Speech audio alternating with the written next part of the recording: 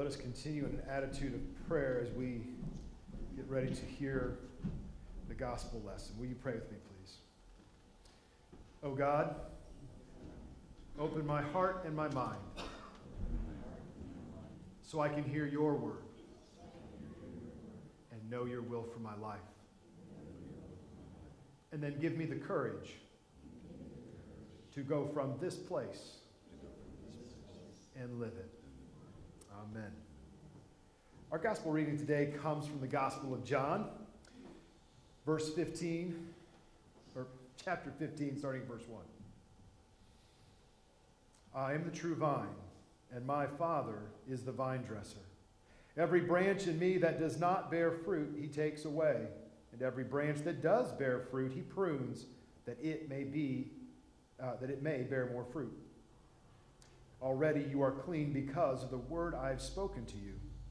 Abide in me, and I in you. As the branch cannot bear fruit by itself unless it abides in the vine, neither can you unless you abide in me. I am the vine, you are the branches. Whoever abides in me and I in him, he it is that bears much fruit. For apart from me, you can do nothing. If anyone does not abide in me, he is thrown away like a branch and withers. And the branches are gathered, thrown into the fire, and burned. If you abide in me and my words abide in you, ask whatever you wish, and it will be done for you. By this my Father is glorified, that you bear much fruit, and so prove to be my disciples. As the Father has loved me, so have I loved you. Abide in my love. If you keep my commandments, you will abide in my love, just as I have kept my Father's commandments and abide in his love.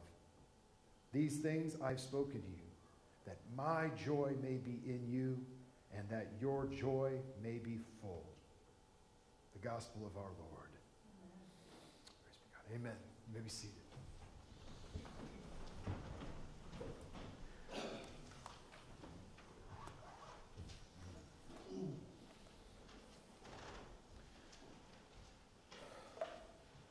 Today our message is on the aspect of God's grace that is sanctifying grace. But let me give a quick recap if you've not been here or not been able to see the sermons on the YouTube channel. 2 weeks ago we talked about God's grace being prevenient grace. It means that God's grace comes before us, before we even know that we need God's grace. And it works around us and within us. God's grace enables our need for a Savior. And it really prepares us to receive the testimony of the Holy Spirit. I like God's prevenient grace. It makes me think of the good father that is working hard behind the scenes, even though the child doesn't understand, but the father's working on the child's behalf to prepare the way and to prepare the child to live into the life that child has destined for them. Last week we talked about justifying grace. This is the part of God's grace that brings the forgiveness. At the moment of being justified, we are forgiven those sins. We are forgiven sins, and we are put into a right relationship with God. We're aligned properly with God. We are justified by what Jesus Christ did on the cross. Price for our sin.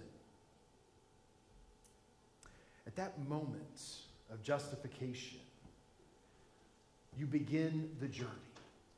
You begin a journey of faith. And I think it's important that we understand this aspect about, about justification and sanctification, which we're going to talk about today. Justification and sanctification take place when we are born again. If you remember Jesus talking to Nicodemus in John 3, he makes the point to this religious leader that you must be born again. And Nicodemus is like, what? I can't climb back in the womb and be born again? What? That doesn't make any sense. But we know that that's not what Jesus was talking about. He's talking about being reborn truly in our hearts, to understand and to accept and to believe the truth of who Jesus Christ is. At that moment of being born again, we are justified by our faith. Christ forgives us our sins at that moment. And the process of sanctification happens. Now you may say to yourself, what are we talking about with sanctification? Sanctifying grace. It is the process of purification. It is a journey of holiness. To say that you are sanctified means that you are holy. So now theologically, some of you might be pondering around, so you mean at that moment where God justifies me, I am made holy? Well, yes. And no. See, sanctification is something that is an ongoing process. Now, let me bring this definition up to help you. Sanctification is the ongoing process, or we could say journey, to purification or holiness. The words correspond with what they are, because in a lot of ways it is a process of purification. Sanctification happens throughout your entire life from that moment of being born again. The Holy Spirit comes within your heart and works to purify you, to make you holy, to make you good, to grow you, develop you. And as we'll come to find out, the term pruning applies here too. So it is a process. But at the same time, I believe that you can also talk about sanctification as a journey. A journey begins anew at that moment of being born again. And on that journey, your destination is holiness. And as you continue to abide in God and be with God, God's Holy Spirit continues to work in your heart to find those things that don't need to be there. Those elements of guilt or shame, the sinful desires that we have, those things of the flesh. It is the process of purifying that, of making us holy. That's what we're talking about with God's sanctifying grace. His grace working in us to grow us and move us on a path to holiness. I like what John Wesley said here about sanctifying grace. He said, it's the grace by which God makes us holy in heart and life. The grace by which God makes us holy in heart and life.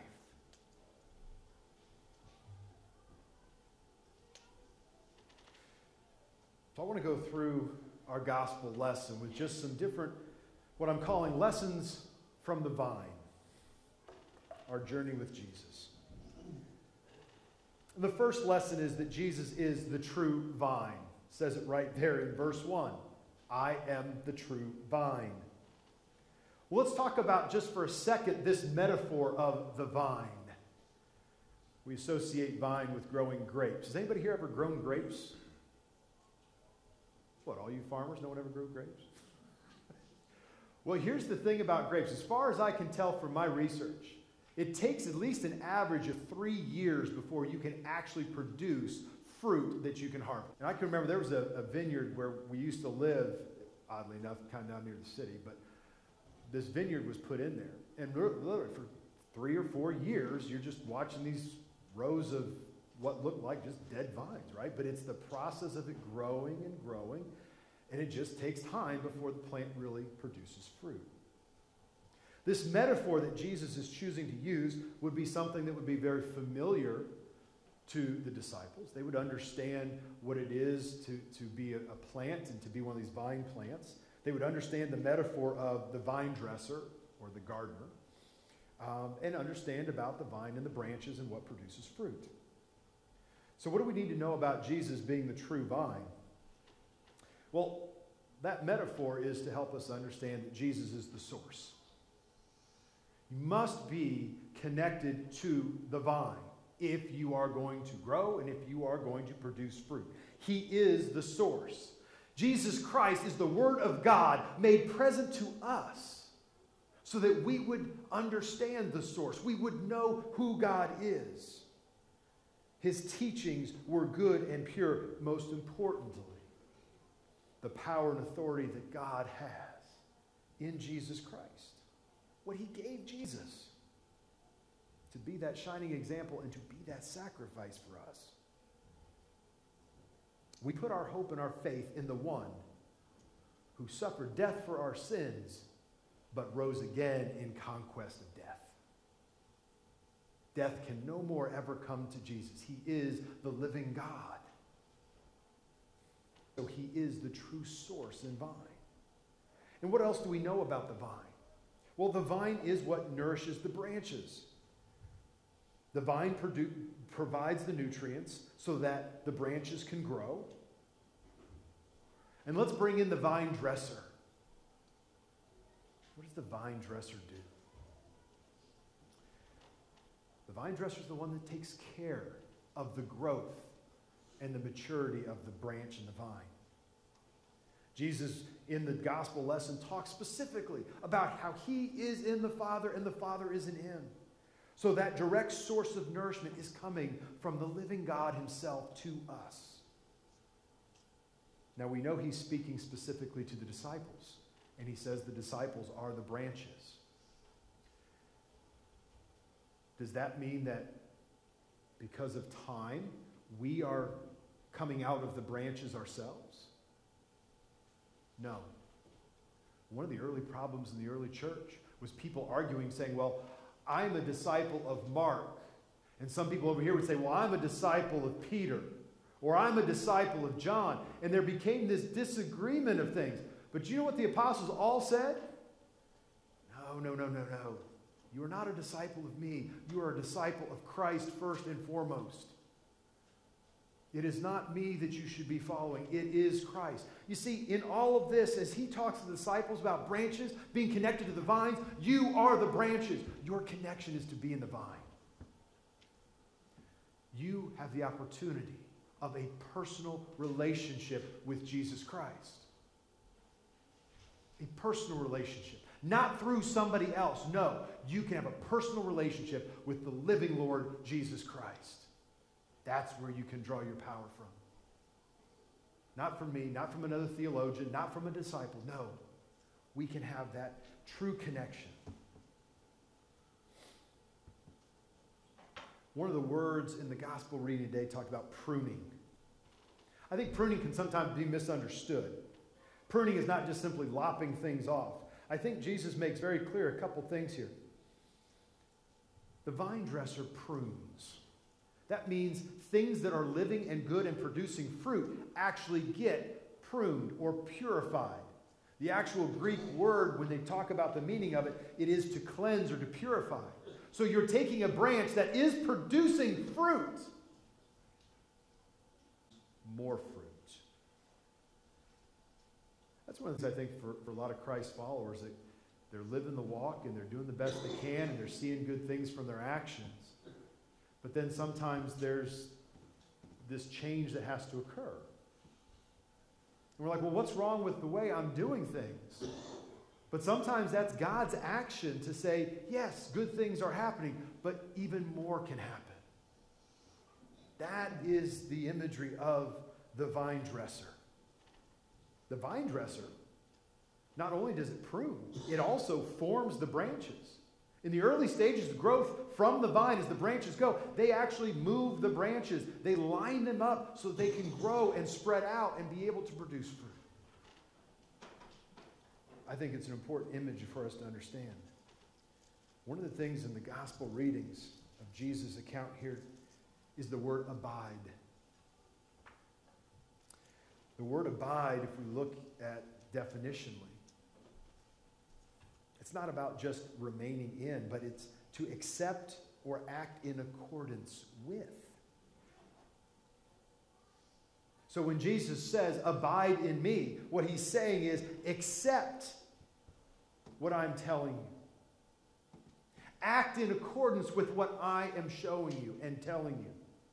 It is that kind of connection. That's what it means to abide in him.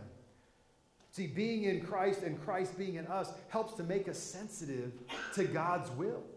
Helps us to understand when he's moving us, where he's showing us things. And that allows us to blossom and flower. I got one other thing to say under this thing about being nourished. What are the ways in which we get nourished? What are the ways that we get plugged in? Well, if we're truly abiding in God, I think that there are some very specific things Scripture tells us. Number one, participating in worship and prayer. Coming before God and worshiping and being with Him. Not worship at Him, not talk about Him, but with Him. That's why He blessed us with the means of grace of a prayer. A good prayer life, constant communication, staying in touch with God is a way that we abide in Him. Serving others as Christ demonstrates.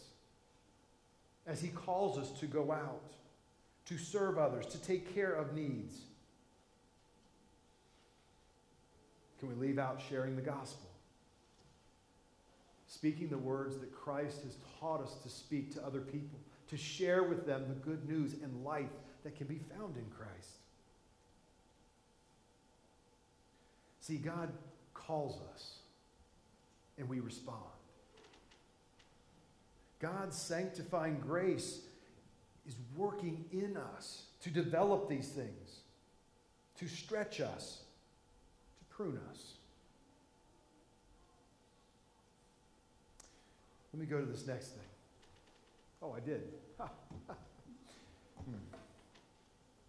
The branches in the vine produce fruit.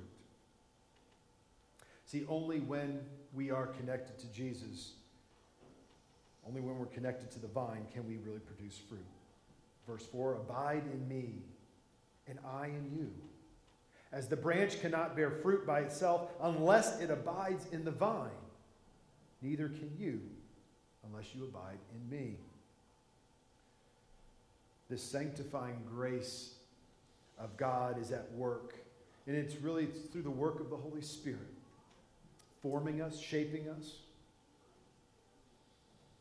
And I remind you again, even if you are bearing fruit, God will prune you so that you can produce more fruit.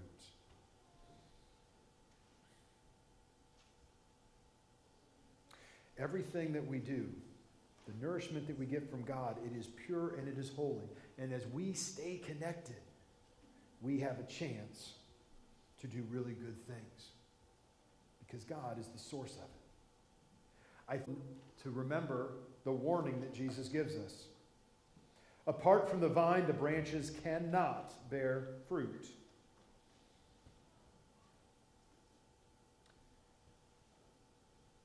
If you do not remain in me, you are like a branch that is thrown away and withers. Such branches are picked up, thrown into the fire, and burned. Here's a warning to the disciples about remaining in accordance with what Jesus is teaching them, telling them to do, being in that relationship. If the disciples were to leave that source of power, if they were to step away and try to go on their own, then all of their works would be for nothing. It would not bring glory to God. It would not show respect and glorify God, and it would not show that they were disciples of Jesus. Which, of course, then brings us at a very challenging point in our individual lives. This point of self-examination. Are the things that I am doing in accordance with what Christ expects me to do?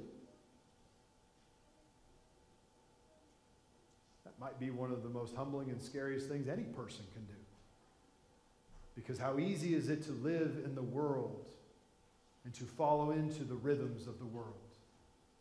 But we are called to remain in Christ, to be His example, to bring glory to the Father. It is a reminder of our need for Jesus. To be connected with Him in all things, because our efforts by themselves will fall short. And when we talk about producing fruit, we're obviously not talking about grapes. And quite frankly, I'm not sure we're even talking about just doing good deeds. When we're talking about producing fruit, it means, I think, as much as anything, helping to make disciples. to be able to share God's message and allow God to lead us so that our witness to others might bring them to Christ. To be a person that can encourage others to seek that relationship. There's one thing I know. I can't pray anybody into heaven. And there's nothing I can do that's going to save anybody. Really, it's a humbling thing. You would like to be able to tell somebody, to reassure somebody that, hey, everything's going to be great. But the reality is, all I can do is point you to the one who can. It's really all I can do. Eloquent words or speeches don't mean anything. But for us to abide in Christ, to stay a part of it, that's where the power comes from. That's God's Holy Spirit moving through you with the words that need to be heard by the person you're talking to. It's the power of the Holy Spirit guiding our actions, tugging our hearts to move in a way to show God's grace to somebody else. To have a heart of forgiveness. And most importantly, to point people to Jesus. I think that the story of, the metaphor that Jesus is talking about with the vine is such a great one. And there's a lot of different little elements we could certainly talking about. But what we do know for sure is that Jesus is the true vine. The vine nourishes the branches. It is through his power and his source that we are shaped and moved, sometimes uncomfortably, but always for the better purpose of making us holy. That when we are in the vine, we can produce fruit. When we are connected with Christ, we can produce fruit because he is working through us. And we also have to understand that apart from him, ultimately we can do nothing. But let me end as the gospel reading today ended. Abiding in the love of Jesus brings us the joy of Jesus. In verse 11, that my joy may be in you and that your joy may be full. Receiving a type of love that is unconditional, that is undeserved, but you are loved. Nothing you can do can gain any more love or any more favor. This kind of love is poured out for you so that you know that you are not alone, that you know that your mistakes are not what has to define you, that the sinful nature that you sometimes feel is not going to keep you prisoner, but that you can be freed from that. God loves us in such an amazing way. And through Jesus Christ, we see Jesus saving us. And God's amazing grace through the Holy Spirit helps to make us holy. Because look, at the end of the day, you are not made just to exist. You are made to be holy and perfect. Now, in this world, no one expects you to perform perfectly. But through God's Holy Spirit, he can perfect your intentions. He can work to purify your hearts and your mind. And so at the point of time, when you move from this world to the next, you will be made right and holy and perfect in the eyes of God. That's the quest. That's the goal. Not to simply exist, but to move towards perfection. I want to remind you something that Noel read to us in the scripture reading. There, yes. No one is born of God. No one who is born of God will continue to sin, because God's seed remains in them. They cannot go on sinning because they have been born of God. as I began the message today, telling you the point of being born again, you are justified, you are forgiven for those sins, and you are made right in the eyes of God. And the ongoing process of God's sanctifying grace is to work in you to make you perfect and holy in His eyes. Never to remain the same. Never to get to a point where you no longer need to grow. You are always, always moving towards holiness. That you can look and test your actions, your attitudes, your beliefs, your words against that of God's. Not telling you that you are going to be perfect in all things, but that sanctifying grace covers those unintentional sins, those sins that happen.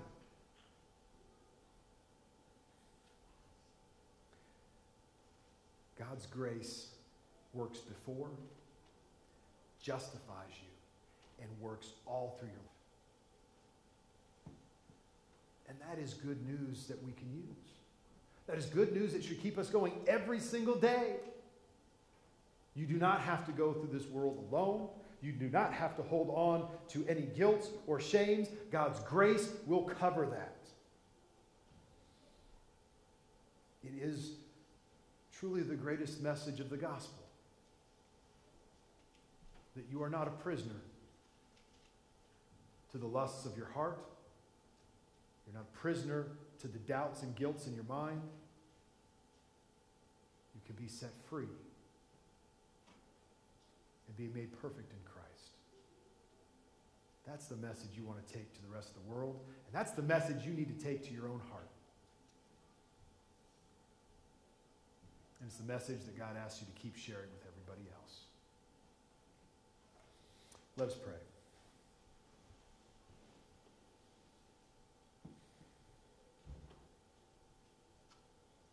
Lord God, Heavenly Father, we can do nothing more than humbly give you thanks for the grace that you pour out onto us. We humbly acknowledge that we do not deserve it. But Lord God, we are eager to receive it. Lord, allow your grace to work in our hearts, to peel back our own understanding so that we can gain the wisdom that you wish to give us, to decide the guilt and shame, the things that we know bother us, that hold us back.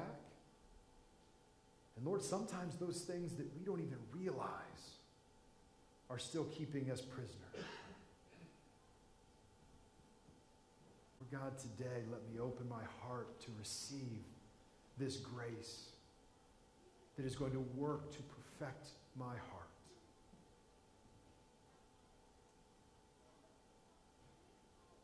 Let me receive it openly. Let me be a participant